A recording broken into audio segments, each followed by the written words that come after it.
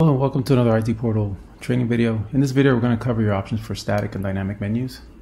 The Portal left side menu has always been dynamic, meaning as you switch different companies within the Portal, the left side menu will update automatically. So when you first log in, you now have the option to pick your menu. As an admin, you have the option to set it globally as well.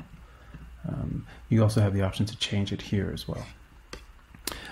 So now if we look at the left side menu, we can see that we have 46 documents on the left side because we now show content for all customers. If I drill down to another customer within the portal, you see that the left side menu has refreshed and now we see less content.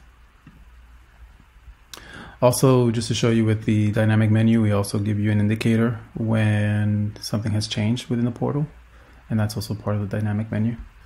Now, if I change my menu to static, the left side menu no longer gives you counts. You can still do searches, but the left side menu will never refresh. So if I go to another company, for example, like Handover, the contents for Handover will load. I can go in here and I can search for a firewall, for example, and go directly to that firewall.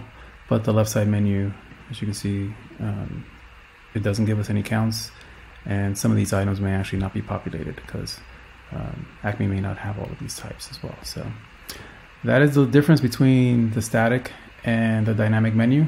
Generally, I would advise you use a dynamic menu, but if you see that the navigation is a little too slow, especially if you like to use the command line interface, you may want the navigation to be a little faster. I recommend using the static menu. So thank you and have a good day.